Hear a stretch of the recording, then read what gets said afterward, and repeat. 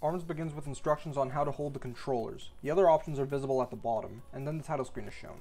I'm not interested in the motion controls for this game. While they do work and don't have any noticeable problems, it's just more comfortable to play the game with the Joy-Con grip, and the thumb up position is a fine position to play the game in, but I personally prefer the other formations because it's important to be more precise with your attacks in fighting games. The menu is very fluid, however this game doesn't have a lot of replay value. This game is very fun to play and control, but it gets old or repetitive fast, at least if you've already unlocked almost all of the collectibles. The things you can collect are these badges that serve as a cosmetic and this game's achievement system. You can equip them and they can be seen by other players when you play online. I like the badges and I like that this game has an achievement system, although I don't feel inclined to collect more badges. You can randomly get them with no hints. They also aren't captivating enough to play more.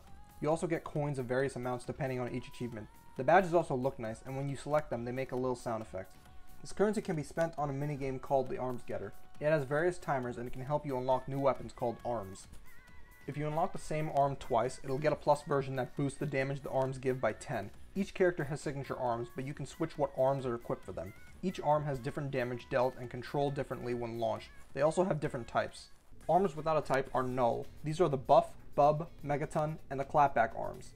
I was bothered by the fact that the Buff and Bub are almost completely identical besides the color. They also change the size of the arms except for the Clapback, that just reflects arms but with more power. The Buff and Bub arms don't even have different speeds. There isn't 3 blinding type arms either, so it would have been good to give one of these that type. The Fire type arm can knock an opponent down in one charged punch. It's not too noticeable at first, but it's certainly important. It's best against fighters like Master Mummy and Mechanica who have super armor. The Stun type arm freezes the opponent for a second. This also isn't very noticeable in its use, but it's still best for quick follow-up attacks. The Electric type arm disables fighters' arms with one punch. With them unable to throw punches for a short amount of time, this is useful for grabbing your opponents and attacking them. Wind type arms do the same thing as fire arms to big opponents, but instead of knocking them down, it moves them. Explosive arms are my favorite. They can deal a lot of damage and look really cool, but if you have them charged and you get punched in the explosive arm that's charged, then it will explode and damage you. My favorite arm in general is the Nade. It's very compact, effective, and it looks nice. The Ice type arms slow down opponents and prevent them from charging up their arms. It also prevents Max Brass from buffing up.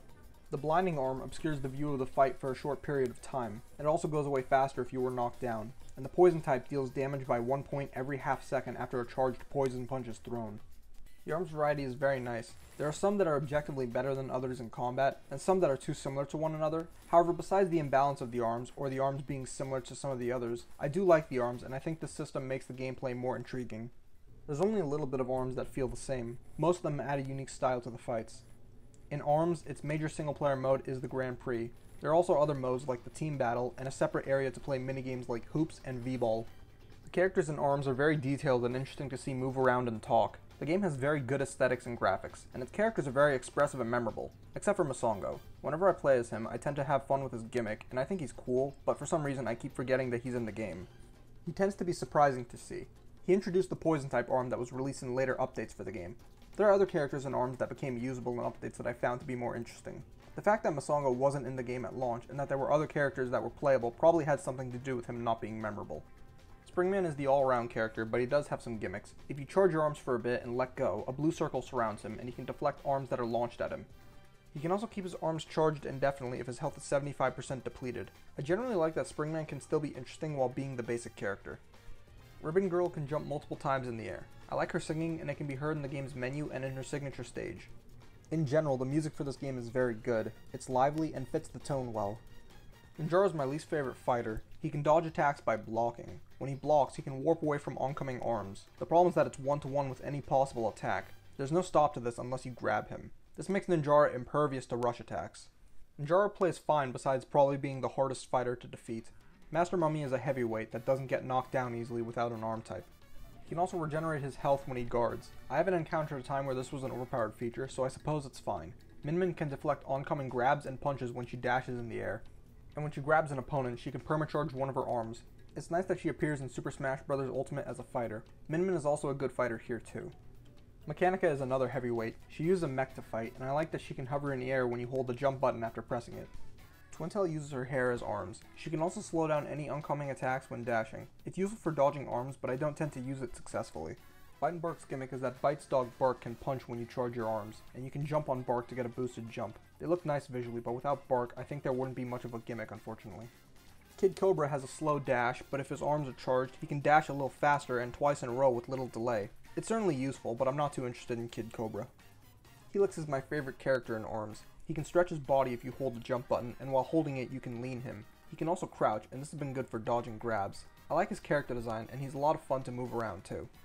There were 5 characters that became playable in future updates. Max Brass is a heavyweight with a lot of Springman's abilities. He can also buff himself up to keep his arms charged for a little.